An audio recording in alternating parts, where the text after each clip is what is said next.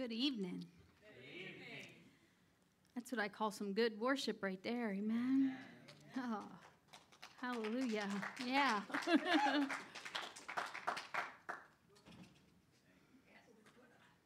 Wendy made a quotable friend moment that I had to write down. She said, the things that we don't have is because they're the things we haven't asked for.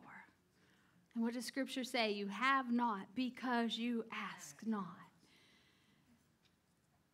And so if we sing that there will be breakthrough and there will be victory here, and then we sing about the miracle working power of our God, that He's the God of miracles, right?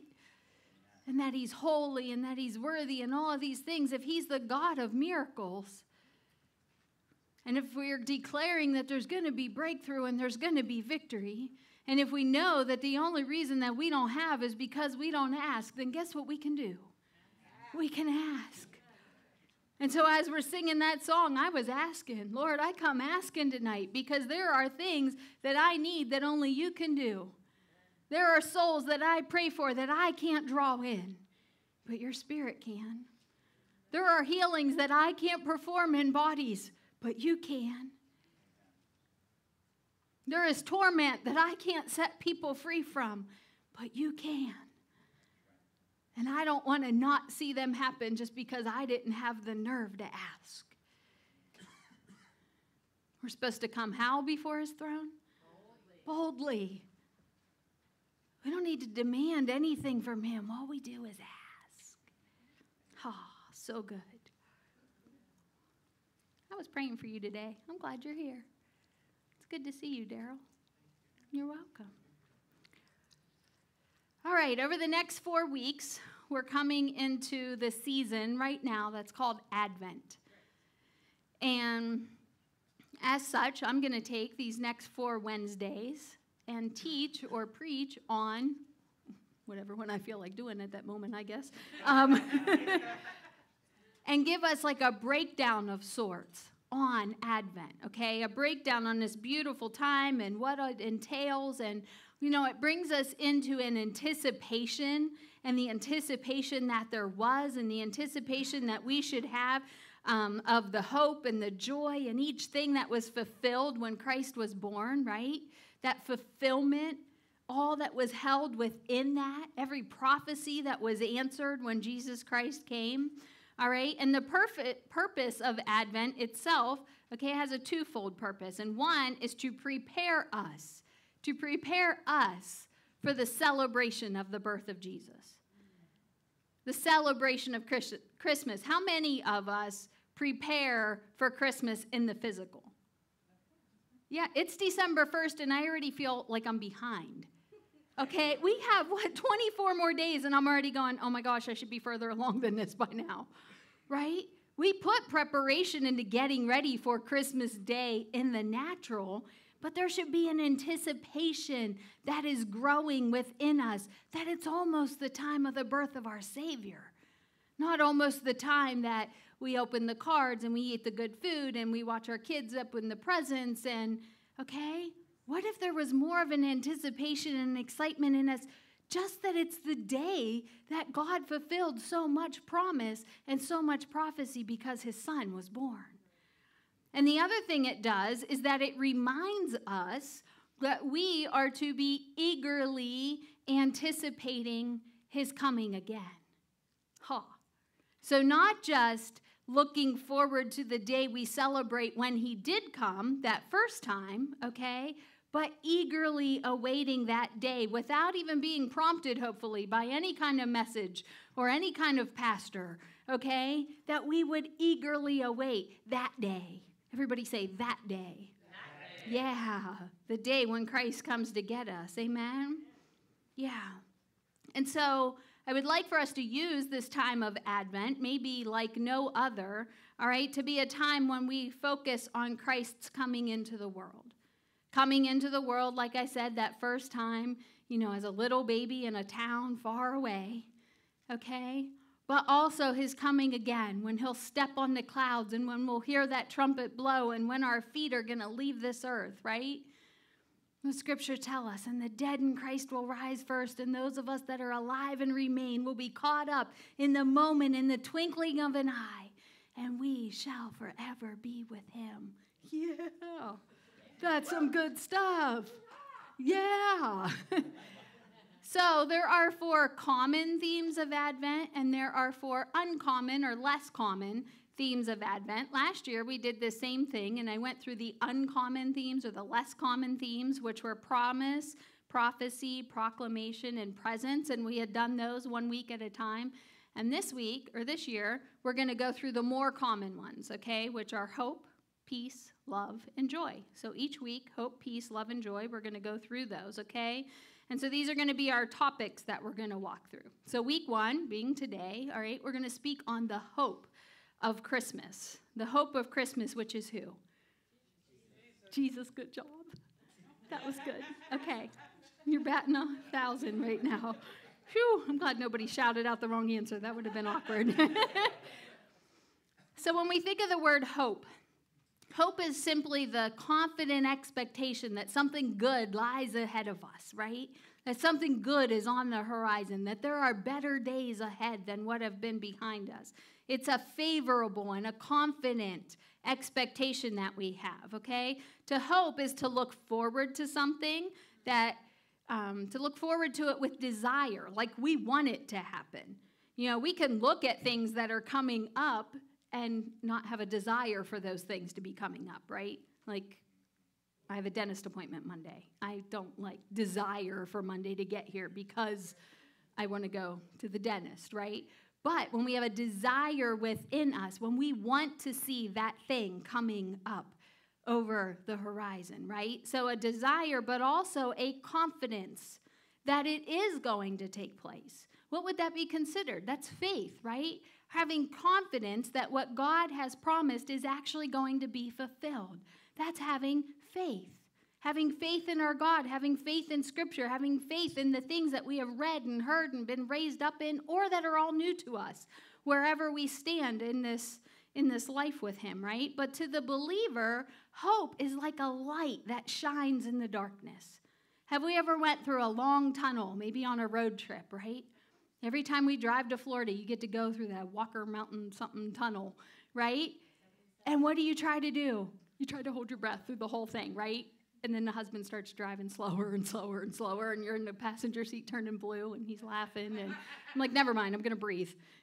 Speed up. Go ahead. It's okay. But have we ever been through a dark spot in life, and we're just holding our breath, waiting to get to the end of that tunnel? Hope is that light that is at the end of that tunnel. Hope is that light in the distance that shines through the dark places or the dark patches that we're in life. And so as we move forward, both tonight, but through this whole season of Advent, okay, we're going to reflect on and celebrate the hope that is found in Christ, the hope that we've been given in him as a gift to us, right? And so this is bigger than most of us may even realize, okay, is that we're given hope in Jesus Christ. Because hope can squelch all other things. Hope will squelch doubt. Hope will squelch depression. Hope will squelch anxiety. Hope will squelch torment. Hope is so much bigger than what we realize. And so we have that hope through Jesus Christ, and it's the hope that the enemy would be conquered. And it was the hope of salvation. And it was the hope of spending an eternity with our Savior, right? That's that hope that we have. Because man had no hope in saving himself, did he? There was no hope. We had no hope in saving ourselves, no matter how much good we did, no matter how much good man did, no matter how much they gave, no matter how much they put in a plate, no matter the number of times they went to the temple to sacrifice, okay? They had no hope of salvation based on their own merit, based on being able to live up to. What does Scripture say? It tells us, there was none righteous, no, not one, right? In all the earth, there was none righteous until Christ came as our hope. We had no hope of atonement. The sacrifices at the temple, they did remind those ones, right? The Israelites, they reminded them the serious nature that there was in sin.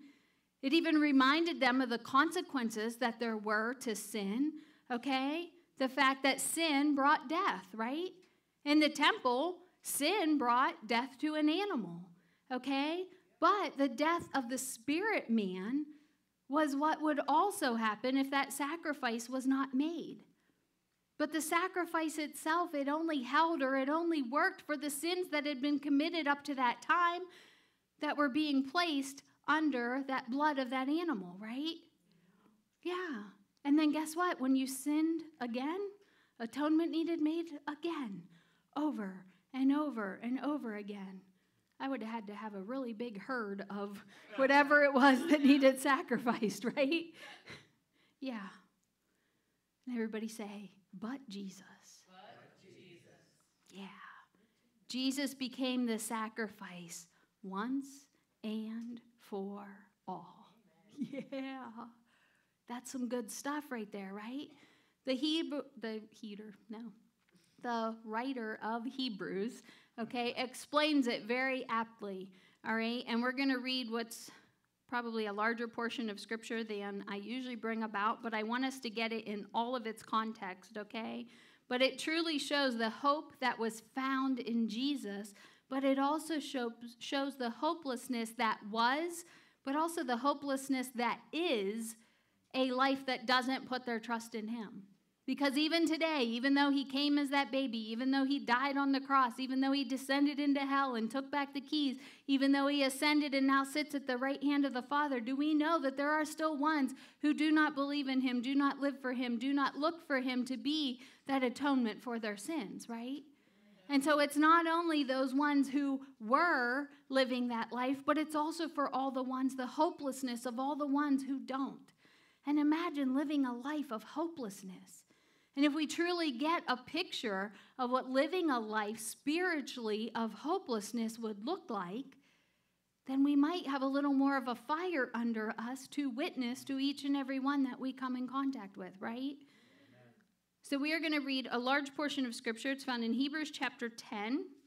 It's going to be verses 1 through 33.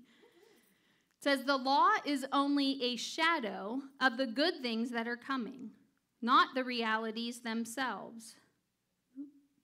Sorry. Lost my place.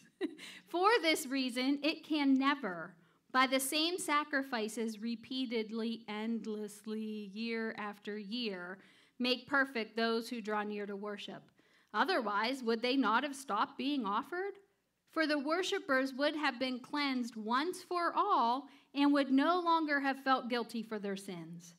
But those sacrifices are an annual reminder of sins.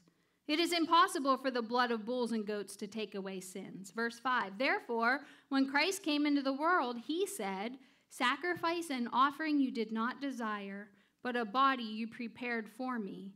With burnt offerings and sin offerings you were not pleased. Then I said, here I am. It is written about me in the scroll. I have come to do your will, my God.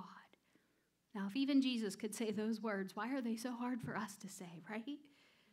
Verse 8, first he said, sacrifices and offerings, burnt offerings and sin offerings you did not desire, nor were you pleased with them, though they were offered in accordance with the law. Verse 9, then he said, here I am, I have come to do your will. He sets aside the first to establish the second. Verse 10, and by that will, we have been made holy through the sacrifice of the body of Jesus Christ. Here it is, once for all. Verse 11, day after day, every priest stands. Say that word, stands. Listen to this. Day after day, every priest stands and performs his religious duties. Again and again, he offers the same sacrifices, which can never take away sins. They didn't take away the sins. They covered them, but they didn't remove them. Verse 12, but then this priest, talking about Jesus, had offered for all time one sacrifice for sins. It says he sat down. Say that. Sat down at the right hand of God. And since that time, he waits for his enemies to be made his footstool. Now, real quick, let's touch on that. So the high priest, over and over again, year after year, it said he stands and does this, right? And now it says that Jesus sits at the Father's side. Now, the priest's job was to stand until all sacrifice was done in the temple. They had to stand the entire time. Jesus is now seated. Why? Because all sacrifice has been done and has been performed, and there is no more that needs done. So he can sit and take a load off, right? He doesn't have to stand to perpetually sacrifice anymore. That's awesome. Little words that we might not pick out if we're just reading them. The high priest stands. Jesus, this priest, sits at the right hand of the Father. Verse 14, for by one sacrifice he was made perfect forever those who are being made holy. The Holy Spirit also testifies to us about this. First he says, this is the covenant I will make with them. After that time, says the Lord, I will put my laws in their hearts, and I will write them on their minds. Then he adds, their sins and lawless acts I will remember no more. Verse 18, and where these have been forgiven, sacrifice for sin is no longer necessary. Have we ever asked for forgiveness for something that we had already asked for forgiveness for? And not because we had recommitted the sin, but just because, yes. Have we ever repented perpetually for something that we had already repented for, that we didn't even do again another time? We just still felt guilty, or we still had someone chirping in our ear about it, right? And so we felt like we had to repent once again. No. What's this just say? Verse 18, where these have been forgiven, sacrifice for sin is no longer necessary. Verse 19, therefore, brothers and sisters, since we have confidence to enter the most holy place by the blood of Jesus, there's that hope again, that confidence, by a new and living way opened up for us through the curtain that is his body.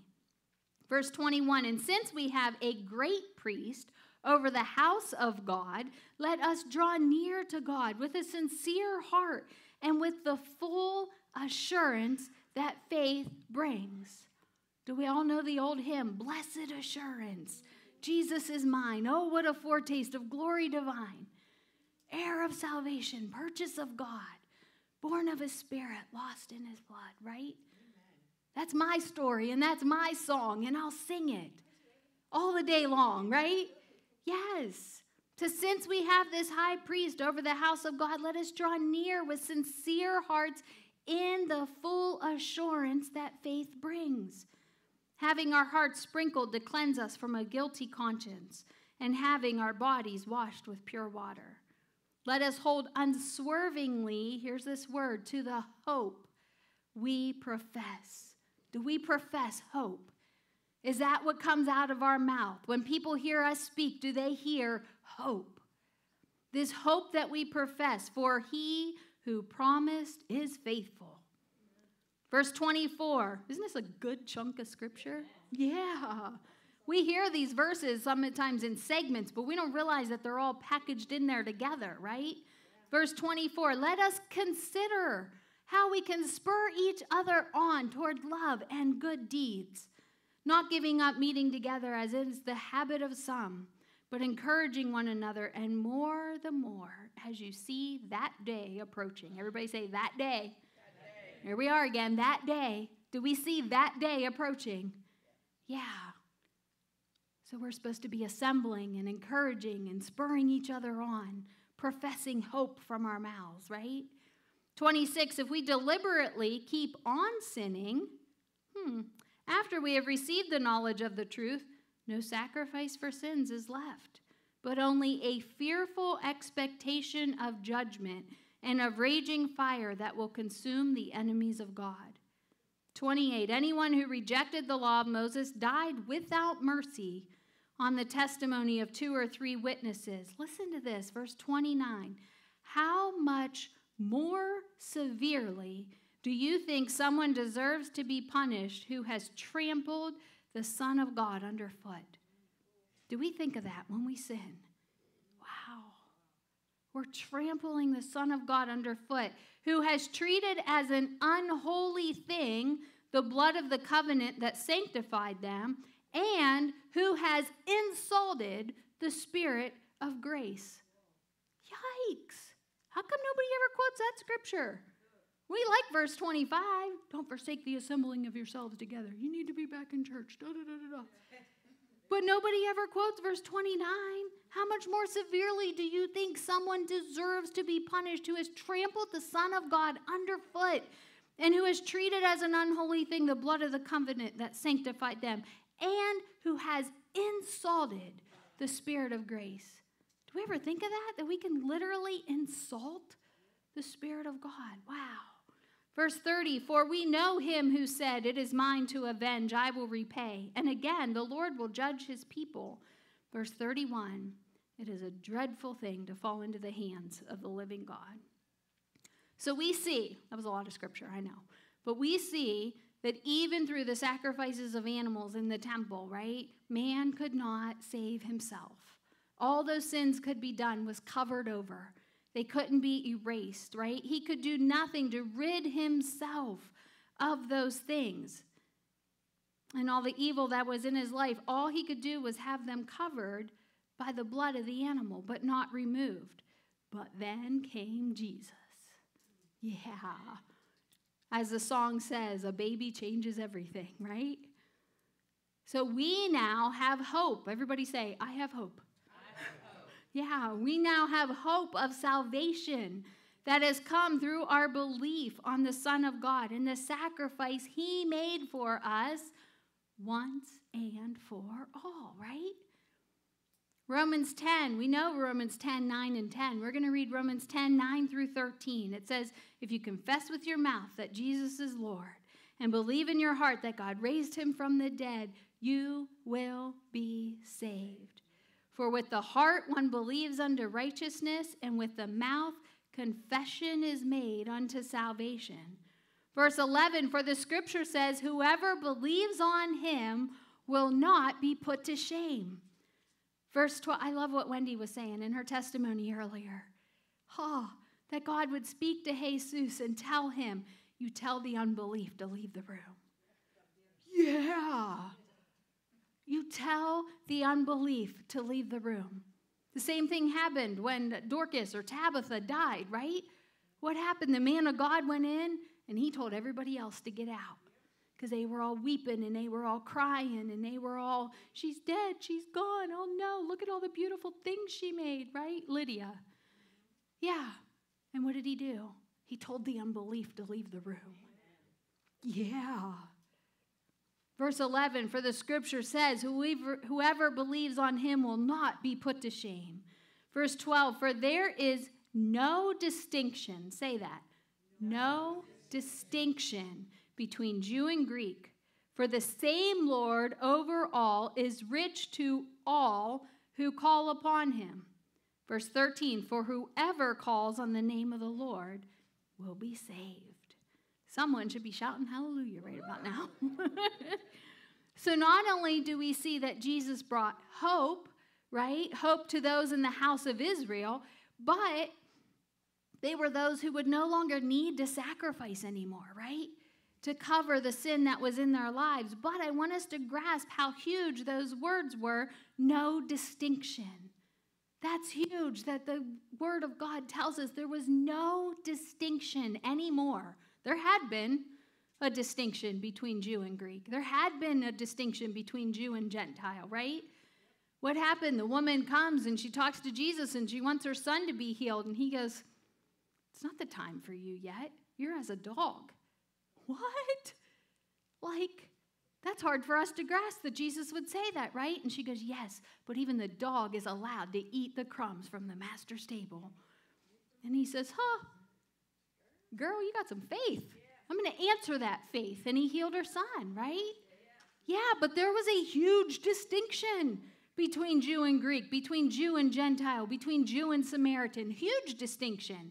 So now that Christ has come, we read here, there's no distinction. Romans chapter 10, verse 12, there's no distinction between Jew and Greek, for the same Lord over all is rich to all who call upon him. For whoever calls on the name of the Lord will be saved. That's where we say yes, so much yes, right? There's no distinction between Jew and Greek. No distinction between Israel and Gentile. Wow. That was a lot easier for the Gentile to believe than it was for the Jew to hear, right? Yeah. Galatians chapter 3, verse 23 through 29. Listen to this. Before the coming of this faith, he's referring to faith in Jesus Christ, okay? It's what he'd been talking about in the verse prior, verse 22. So it says, before the coming of this faith, we were held in custody under the law, locked up until the faith that was to come would be revealed. So the law was our guardian until Christ came that we might be justified by faith. Verse 24, now that this faith has come, we are no longer under a guardian. So in Christ Jesus, you are all children of God through faith. 27, for all of you who were baptized in Christ have clothed yourself with Christ. Listen to this. Verse 28, Galatians chapter 3, verse 28. There is neither Jew nor Gentile, neither slave nor free, nor is there male or female, for you are all one in Christ Jesus. Yeah. Verse 29, here it is. If you belong to Christ, then you are Abraham's seed and heirs according to the promise. That verse, if we could just get a grasp on Galatians chapter 3, verse 29, okay, that if we belong to Christ, that's us, that's Gentiles, that's me. There ain't a bit of Jew in me. There ain't a bit of nothing in me except Irish and German, okay? If we are in Christ, then we are Abraham's seed and heirs according to the promise. Yeah, there's that hope again, right? Yeah. You guys with me? Okay. What'd you say? No. Okay, more scripture for you. We got lots of scripture tonight, but we're ready to come to a close here in a couple minutes. So Romans chapter 15. I was just going to read verse 12 and 13 for you, but I had to throw 4 in there also. So Romans chapter 15, we're going to read verse 4 and then 12 and 13, sorry. Verse 4, for everything that was written in the past, okay, the law, the prophets, everything that had been written in the past before the book of Romans that we're in, okay, everything that was written in the past, Paul says, was written to teach us. So that through the endurance taught in the scriptures, because we learn endurance by reading the events of all these ones, right? They had endurance to keep going. Through the endurance taught to us in the scriptures and the encouragement they provide, we might have, here's our word, hope. I read all of the law. I read all of the prophets. I read everything that came before Paul wrote the book of Romans, and I see endurance, and I see hope, and I see encouragement, and I see longevity, and I see stick-to-itiveness, and I see long-suffering, and all of those things encourage me and spur me on and let me to know if God gave them the strength to go through those things, he'll give me the same strength to make it through because he's no respecter of persons, right? Yeah. So verse 4, for everything that was written in the past was written to teach us. So through the endurance taught in the scriptures and the encouragement they provide, we might have hope. Verse 12, and again Isaiah says, here this is, the hope of Christmas is Jesus, right? Isaiah says, the root of Jesse will spring up, one who will arise to rule over nations. In him, the Gentiles will have hope. Now, this is Paul quoting Isaiah. And think all the way back to Isaiah. Come on. Hundreds of years before Christ came. Hundreds of years earlier, for unto us a son is given, unto us a child is born, right? Hundreds of years beforehand prophesied. And Isaiah said, the root of Jesse will spring up, one who will arise to rule over nations. And in him, the Gentiles will have hope. Amen. Wow. What do you think those people around Isaiah right then when he was saying that thought? Dude, you're crazy. What are you talking about? A seed of Jesse, a rod of Jesse. What? What are you talking about? The Gentiles are going to have hope in him? No wonder they didn't recognize him when he came. Yeah. Verse 13, he goes on to say, may the God of, what's our word? Hope. May the God, he's the God of miracles. What is that? What is him being the God of miracles? He's the God of hope. What is a miracle that we pray for? It's a confident expectation of something good that's going to come on the horizon. Hope. A miracle. How many of us could use a miracle in our own life or the life of someone we love? Yes. He's the God of miracles. He's the God of hope. Paul is saying it to us right here in Romans in verse 13. May the God of hope fill you with all joy and peace as you trust in him. He can be the God of hope. Whether we believe it or not doesn't change the fact that he is. He's the God of miracles and he's the God of hope no matter what we think.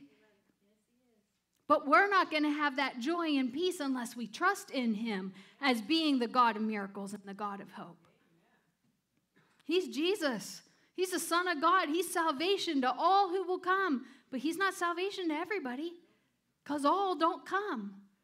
Same thing in this scripture. May the God of hope fill you with joy and peace as, that means we're going to do something, as we trust in him. It says, so that you may overflow with. That's the NIV. The New King James Version says, as you will abound in hope by the power of the Holy Spirit.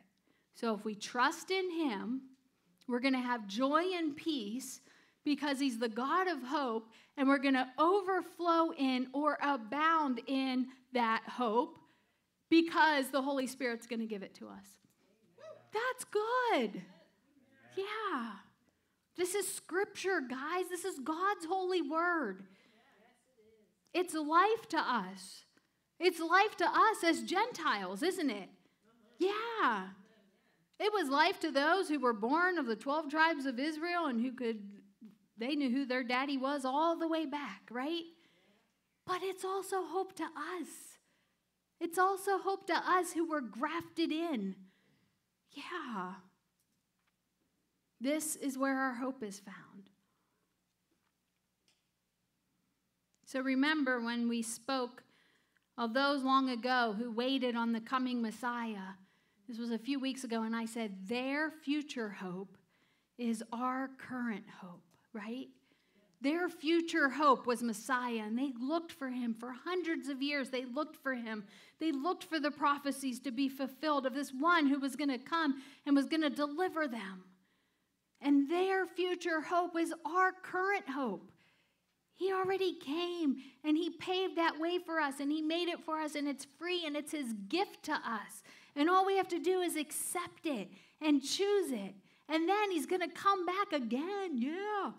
And he's going to get us all and take us home, right? Yeah. He's the only hope for all mankind. It's found in his word, and it's made available to us through his Son. You know what? If it were not written for us, we wouldn't know it, would we? We wouldn't know the saving message of Jesus Christ. If people hadn't been moved on by Holy Spirit to pen down the things that God instructed them, that brought back to their remembrance the things that had done. What does it say in New Testament? It says the world wouldn't be able to contain the books if everything that he had done had been written down. So guess what was written for us? The stuff we were going to need. The stuff that was going to get us through. The stuff that was going to be that light at the end of that dark tunnel. That's what's in here for us. Don't worry about what wasn't put in there. Don't read what wasn't put in there. If you can quote this forward and backward, okay, you probably have enough time on your hands to go ahead and study something else. But for now, guess what? Ain't none of us know this enough. But the world wouldn't be able to contain the books. As I read of last week, do we remember the man who so longed for the hope that was found in the scriptures, that was found on the written word? That while he was imprisoned And he was put on the duty of cleaning the latrines in the prison, and he had found that there had been a guard or a commander who had been using pages out of the Bible as toilet paper. And as he went to clean the latrine, and he saw on there Scripture. And he immediately recognized it, even though it was in English. This is over in Vietnam, right?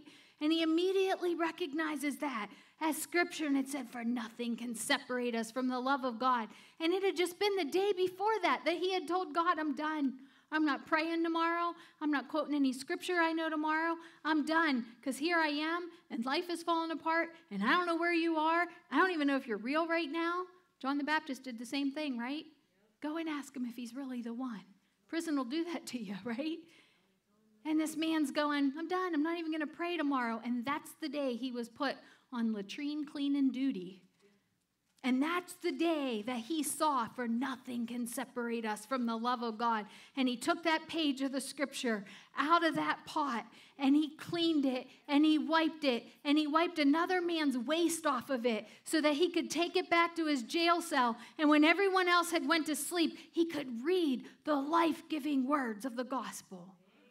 Do we love our Scripture enough to wipe another man's waste off of it so that we can read the life-giving words of Scripture? And not only that, he asked to be put on latrine cleaning detail every day after that, because there was a whole lot of Bible left. And he wanted as many pages of it as he could get, and it was worth it to him to go through what he had to go through. Do we know what men and women of the faith have went through just so that we can have the gospel, just so that we can have Bibles, page form, tablet form, any form that we have them?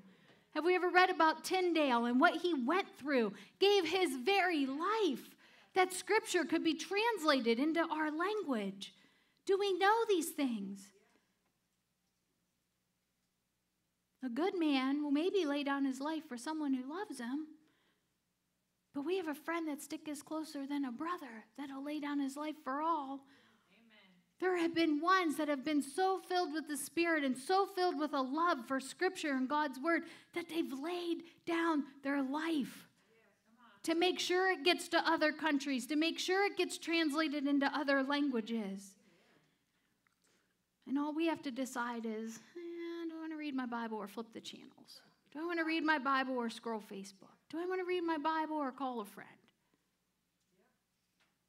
I'm raising my own hand. What's the first thing we reach for in the morning when we wake up? Our phone. What's the first thing we tap besides the alarm snooze button? What's the second thing we tap? See? Is Jesus on Snapchat? No. Is the first thing we open our Bible app on our phone? I'm talking to myself, too. What's the first thing we tap? Oh, let me see if anybody liked my picture since last night when I checked it last. Oh, let me see if anybody put a nice little comment on something. Or do we go, wow, I was so sad that I fell asleep last night right in the middle of Romans 10, and I can't even remember where I was at, and I'm going to have to go back and find it because I can't wait to get more of that inside of me. Do we have that desire in us? And if we don't, we just have to ask for it, right? What did Wendy tell us? The things that we don't have is just because they're the things we haven't asked for. I want that desire in me. I have it in there. It's just squelched sometimes. I have it in there. It gets covered up and dusty sometimes. I have it in there. I want it to be at the surface inside of there, right? All we have to do is ask. God, will you please give me a desire for your word? Will you give a desire to me? That before I crave and hunger for physical food, I'll crave and hunger for your word instead. That's the description of a living and active hope that's found in God's word. It's the hope of the gospel, and it's the hope of salvation. It's the hope of chains broken. It's the hope of marriages restored. It's the hope of prison walls crumbled. It's the hope of addictions being broken free off of people. It's the hope of captives set free. It's the hope of Christmas, and that hope is who? That hope is Jesus. Yes. If Mercy Music wants to come to the front. The hope of Christmas is Jesus.